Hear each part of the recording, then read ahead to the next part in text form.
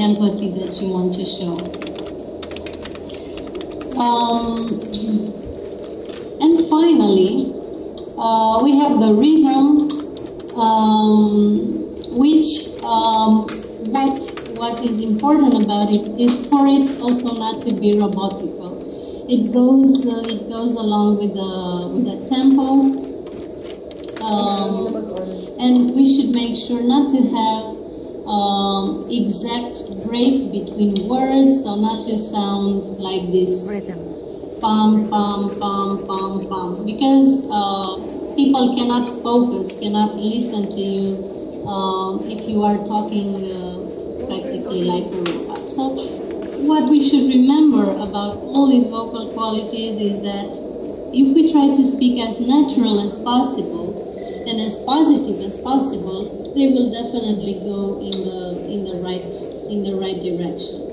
And we can also use many of them to highlight either emotions, positive emotions that we want to transmit to the customers, or to highlight certain words that can have a good impact on the customer, like any benefits that the customers have, or match their style of talking in order to provide them the necessary comfort for them to open to us and share us their issue for a better solution. Yes. Okay? I see. Yes. Yes. Yes. Okay. Is this any different from what you already knew and what you already learned? It's Actually, it's almost the same. almost the same. Can you write maybe? Oh, okay, I see that you are writing. Oh no.